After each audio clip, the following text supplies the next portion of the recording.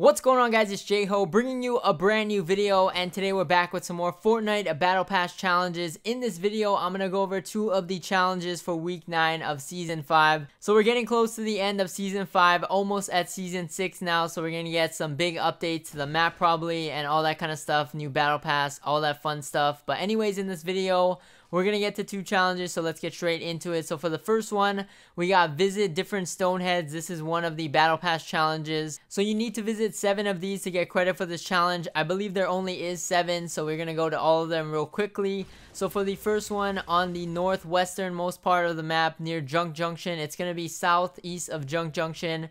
There's going to be a stonehead here, and usually you see some rifts next to the stoneheads as well, along with some chests around them.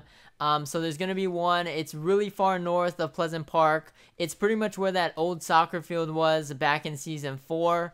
But pretty much southeast of Junk Junction is where one of them is. And then moving on to the next stonehead, we got one above Tomato Temple. So this one's north of Tomato Temple.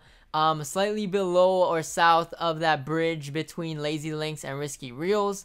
There's going to be another stonehead. It's kind of covered with trees as well around this area, so there's going to be one here. And then moving on to the next one, we got one west of Lonely Lodge. It's up on top of this hill. Not too hard to miss if you land near Lonely Lodge. There's going to be one on the top of this hill, and you can rift out of here as well because this is kind of at the edge of the map if you visit this one. Moving on to the next one, we got one north of Greasy Grove. So this one's kind of common as well.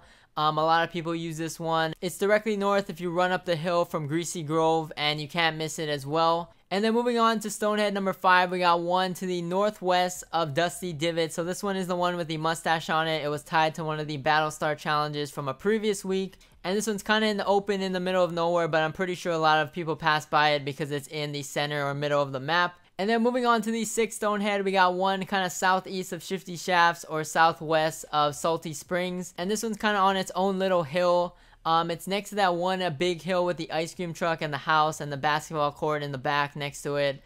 So it's next to that hill. It's really close to that big bridge near Shifty Shafts as well, so you can't miss it if you head toward this area. And then finally, for the last stonehead on the map, we got one at the southern part of the map to the west of Lucky Landing. This one's kind of hardly ever used. I feel like one of the least used ones. But there is one over here, kind of on a hill as well, to the west of Lucky Landing. So those are the 7 locations of the stoneheads for this challenge. And then moving on to the other challenge in this video, we got the location of the Battlestar for this week. So this one says to follow the treasure map found in Shifty Shafts, and once again, like every other week, you don't have to go to Shifty Shafts to look at the treasure map. You can just go to the location of the star itself and just collect it to get credit for this challenge. So this battle star is going to be located on that tall chimney looking rock, which is southwest of Dusty Divot or north of Salty Springs. And it's not going to be at the very top of the rock, but it's going to be on one of these lower plateaus on this side of the rock. So pretty simple. All you have to do is go there and collect the star, and then you get credit for this challenge. So pretty simple, like every other week. But that's about it for this video. Thank you guys for watching. As always, like, comment, subscribe, stay tuned for more videos, and I'll catch you guys in the next one. Peace.